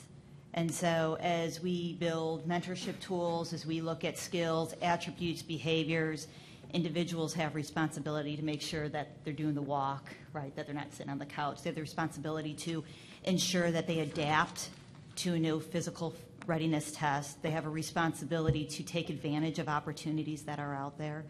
And so I think all of these contribute and add flexibility to maybe do a system that was a little more rigid, but I really think it's going to come back on the individual in the end. So can I just throw one thought in there as well? So it's interesting in the conversation about talent management, the examples of Eisenhower and Marshall and others come up. And I just think it's important for us to recognize that that is a subset of the larger field of talent management. And so part of it is to find those people and uniquely manage them as they go up. But it's also, it's really important that the message gets out that talent management is not about just the top 5% of any cohort. It's actually how everybody contributes in the maximal way to contribute to the Army. And that's so often people come up to me and say, well, talent management, you're dealing with the top 1%. It's not. It's much, much more than that, because it's the belief, it's the knowledge that everybody has something to contribute, and get them in that position where they can actually contribute is going to make the Army better, not just getting the future Eisenhower in as the Chief of Staff or as the SACEUR. Great point. Sir, over to you. Good afternoon. Paul Fort. I'm CEO of LTC Partners. We are a federal government contracting firm that specializes in administration for federal and military programs, benefits administration. My question is this. It's cultural, and I don't know that we've really talked about that too much, although we touched upon it when we were speaking about diversity. But in his 2015 book called The Return of Marco Polo's World, Robert Kaplan talks about the inevitable shift in power from the Atlantic corridor over into Central Asia, based largely or driven largely by demographic and economic forces. My question is, what does the 2028 plan that we're reading about and that you've been talking about more broadly do to prepare our future military to deal with languages, mores, belief systems, non-European, non-Western cultural systems in which there may be, that may very well prove to be future scenes of conflict? Thank you. So, sorry, you want? Well, I know there's some things that we do at the Academy. Maybe we can start with the Academy, because I think that's a great place to start, from partnership programs, language, and then go on down if there's anything from the command, and then JP. So we bring in, to get to your point, and it's actually one of my efforts. I'm sort of completing my 100 days as the new soup, so I'm looking at areas. And I actually think I've looked at the language program, and if you're on a sort of math science track, you're required to take 2 semesters of a language. If you're on humanities, it's a year and a half, essentially 3 semesters. I'm looking at it. It's still very novel for me in terms of what I'm going to do about it. But I think it's very, very important that the more you understand another culture, everything you just talked about, the mores, the language is very, very significant. So currently our program is we have enrichment programs. They're called AIADs, Academic Individual Development Programs. So they go out and they interface and they spend time in other countries. ROTC as well. I won't take John's thunder. I'll let him talk about that. But it's very important that our soldiers, I actually, when I talked to all the new class, I had all the international cadets stand up. And I said, I talked to the Americans in the room and said, look, these cadets that are here are going to be the future chiefs, chairmen of their countries. That's why they're here. They wouldn't be sending folks who weren't qualified. So get to know them. It's an opportunity to work downstream with and cultivate the relationships that you're going to need in the future. Now, we get that mandate from the State Department and the Department of Defense of those countries, of those cadets that were here, that are at West Point. Just last week, 2 weeks ago, we had the Prime Minister of Kosovo there, we had the President of Liberia, and the President of Georgia visiting because it was UN General Assembly Week, and their cadets were there. And we met with them, and they were very impressed with the interaction of the U.S. cadets with their cadets. So it's fundamentally a part of our program, not only from an interaction piece, but from a language and a study, and they can study the different aspects of from a historical standpoint, or it can be a major that they can take as well. So very, very significant and important to an outcome that we're looking forward to the Academy. John? Yeah, we do some of the same things the Academy does with regards to kind of, it's a little more episodic for us, frankly, because of the size of our population. We have a program called the Cultural Understanding and Leadership Program in the summer. We combine it with our cadet summer training. We give cadets an opportunity to the tune of about 1,000 to 1,200 cadets get to do this in the summertime, to go out across the geographic combatant commands and work with the Army component commander in those areas. They get coupled up with partners, and they go out and they visit either the military training institutions there, or they go out to one of the field units and spend 3 to 4 weeks with them. And it's a cultural touch. You know, it's certainly not an immersion. It's certainly not enough. But what it does do for young men and women, and when I talk to them, I got to talk to a large group of them before they left this year. I asked how many of them have never been outside of the United States. It's about a 50 percentile. I mean, you'll see half the room's hands go up. That is a hugely informative process for them. I think languages are more problematic, and I say that because I took Spanish and French in high school and college, and I speak English. So I say it also because I come from the SOF community, where the Special Forces branch in particular is immersed in trying to make sure that people build language skills, and it is incredibly tough for them to do that despite significant resourcing and a significant focus on it. So people who come to language late in life, if they're not English second language, or they didn't grow up in a cultural setting where they had another language that was spoken in their home, very hard for them to pick it up once they get to college, particularly when they're trying to focus on some of the other things that are a little bit more basic blocking and tackling where we need them to focus. So I think that's one we got to continue to work at, but that is a hard nut to crack. So I would argue that General Evans and General Williams were looking at how we're bringing people into the officer corps and how we're developing officers, you know, as through that sort of crucible process of making them. But I'll approach it from a different angle. So, you know, imagine war in 2030, where we can't predict what that is going to mean. But what you would need to have is a personnel system that is managed, you know, a talent management system that is actually developed within the Army Officer Corps, a broad set of skills that we have knowledge of, and then can task, organize, and tailor to the crisis and the mission and the operation that is going to come up.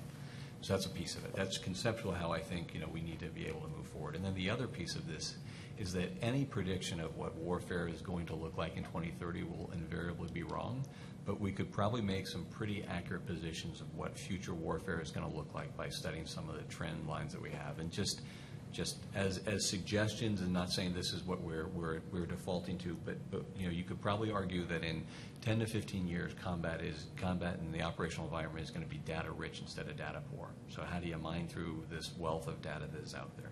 You're going to have to rely upon a team of experts that are very knowledgeable in these niche technologies that are becoming more and more impactful for how we conduct operations. You're going to need to have a diverse team of allies and also within the United States government to be able to tackle any of these problems because of the interconnected nature of this. You're going to need to be able to be a good strategic communicator, and you're going to have to be able to operate greatly decentralized, almost mission command squared from what we're doing right now, as operations becoming, you know, as more and more of the Earth is continually mapped by overhead, you know, satellites on an almost hourly basis in probably a decade or so. So I think you could start using what these trends are going to be, what those frameworks are what we're going to need in terms of strategic leaders, and then start developing the assessment tools and then the development tools to see that you've got an officer corps that is developed along those skill sets, and then you've got a measure of assessing them before you put leaders into strategic positions as they go along the strategic path. But I think that's the way those all come together to create an officer corps that in 2030 is ready to dominate in a very uncertain operational environment. I just add, sir, one thing. You want to go first, sir? Yeah, so I'd just like to comment on that. The personnel community for some time now and currently, we do send officers for intermediate level education, CGSC equivalent to our international partner school, and we do it at the strategic leader level for senior service college. And it's a great point you make. And so when we do this talent management assessment, do we need to calibrate that a little bit in terms of where we have people?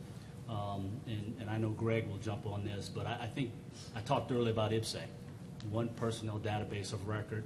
We are not as rigorous as we used to be in defense language assessment battery.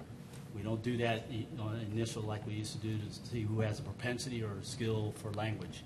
I think IPSA will give that to us because inside of IPSA, and even inside of AIM right now that we have, officers can self-identify because they're allowed to fill out a resume. And and General Williams talked about it earlier, about the diversity of our Army.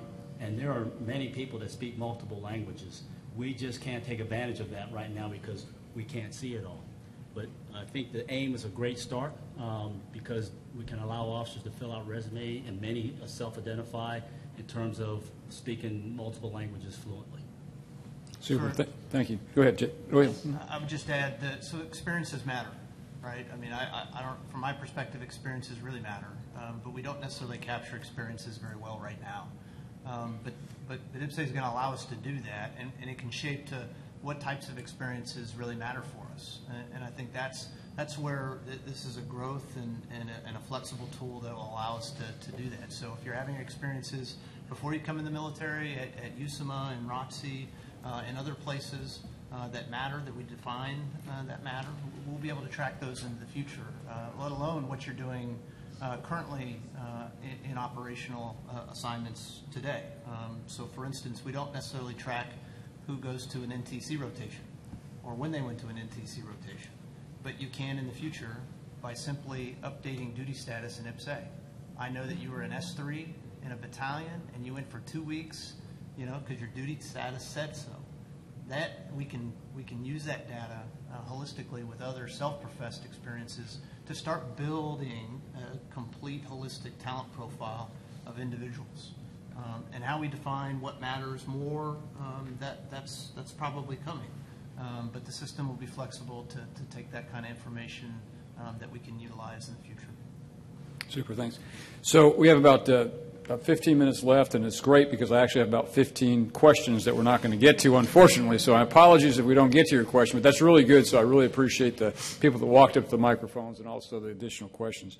So let me just advise the panel now that in the last 5 minutes I'm going to ask you one question and get your opinion on it. And that question is basically going to be, if you look, and you can think about this, and I'm going to come back to an audience question, but if you think about this at the end, what I'd like you to talk about, if you could, is what would be the one significant change during your watch that you would like to see the Army make with regards to this subject? And we'll come back to that, and I'll give you all about a minute to give a response to that as we get ready to close out.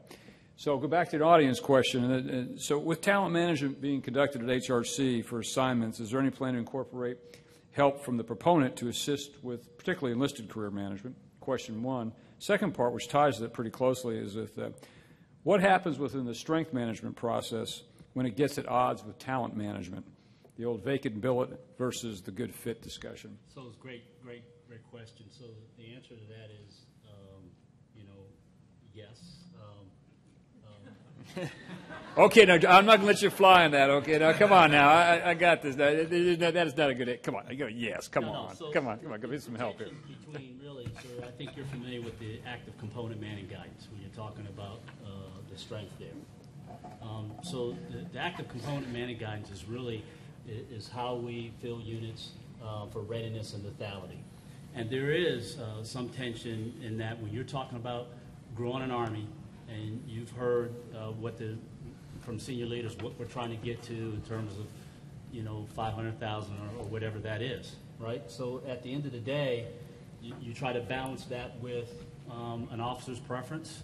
And I can tell you, most of the times, assignment officers are faced with, more requirements than they have the kind of person that they need to put somewhere. There's always that tension. So you try to balance the two. But at the end of the day, it's active component manning guidance.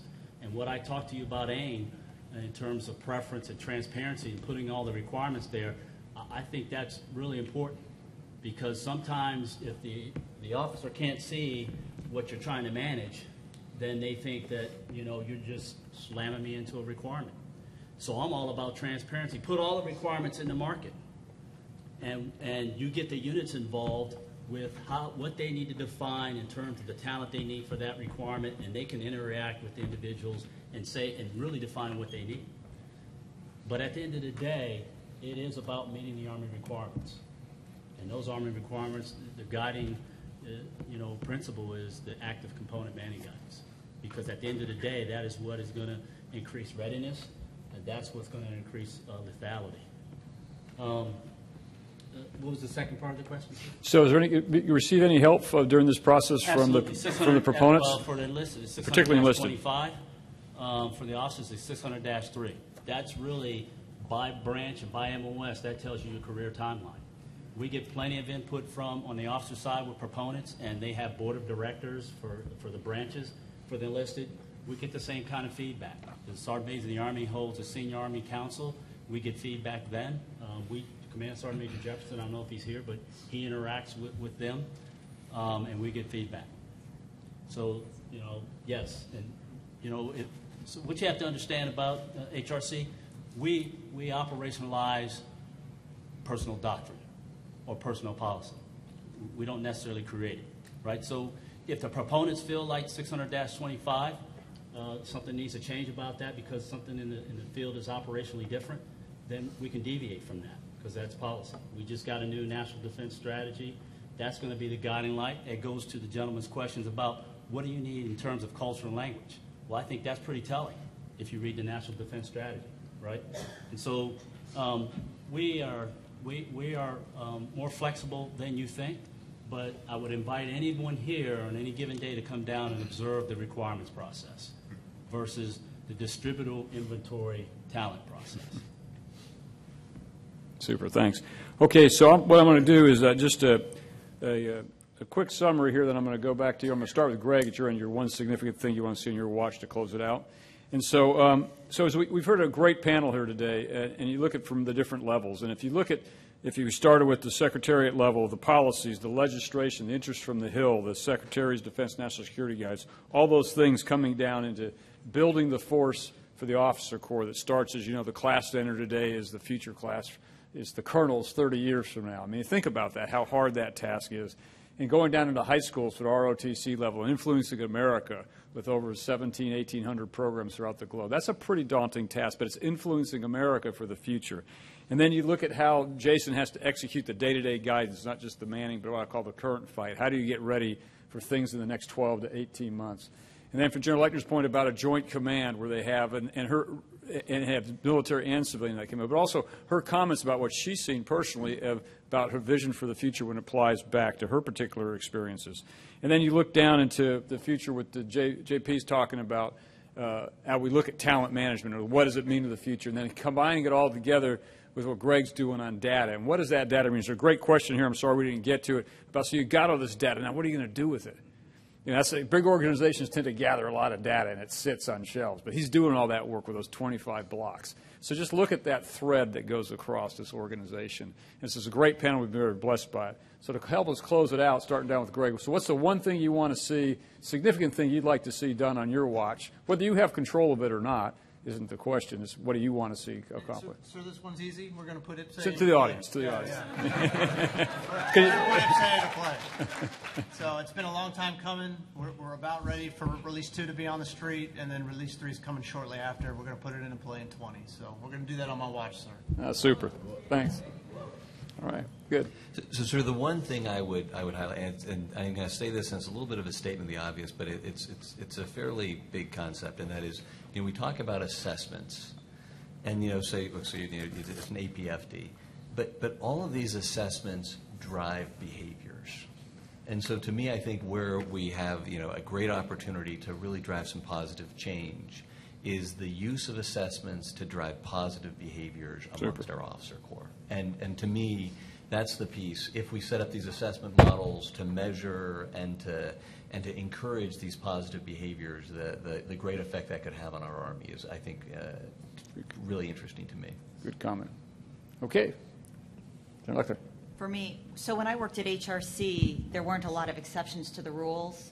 It was the rule. And I think what I heard you say today, General McGee, is that we're looking at, there are exceptions to the rules, and if it takes care of the talent, we will exercise them. So for me, I think what I'd like to see is that personal setbacks, whether it be illness, divorce, something going on personal in somebody's life that might set them back, it doesn't have to professionally end your career in the Army. And so that's what I'd like to see happen. Super.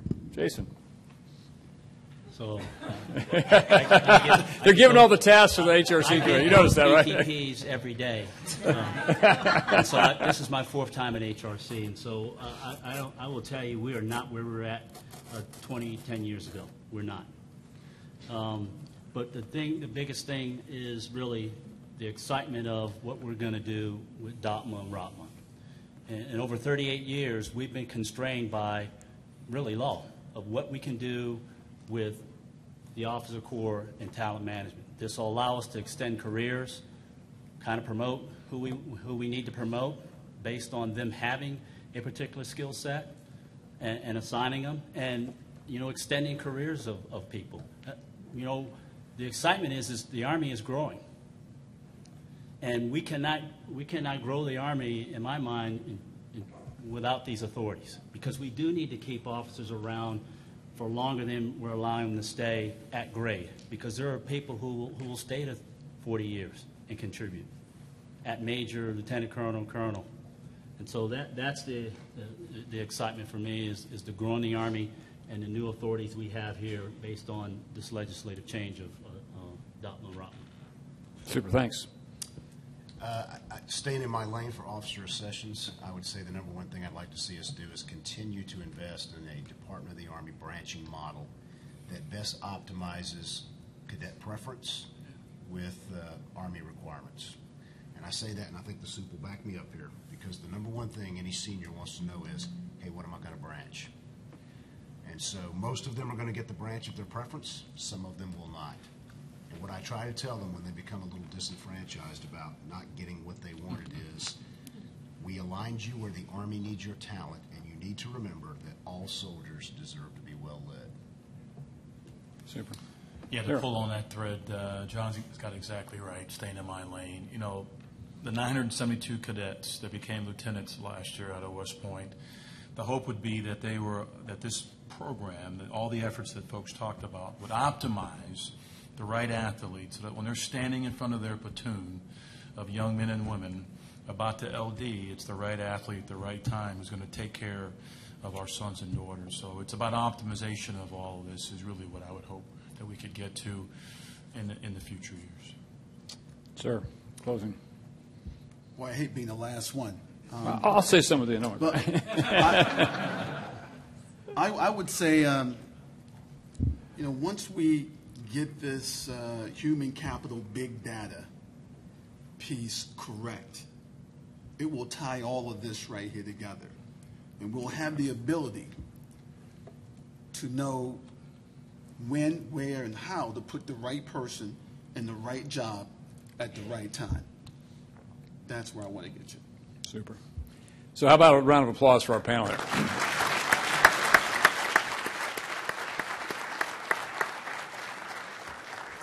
So this is a superb panel, and I know, I'm sorry, again, we didn't get to all the questions, but I know the panel will be up here for a few moments or on the floor if you want to grab one of them individually. So thanks again for your attention, and have a great day. This has been a super panel, and good luck to all of you, and thank you for participation.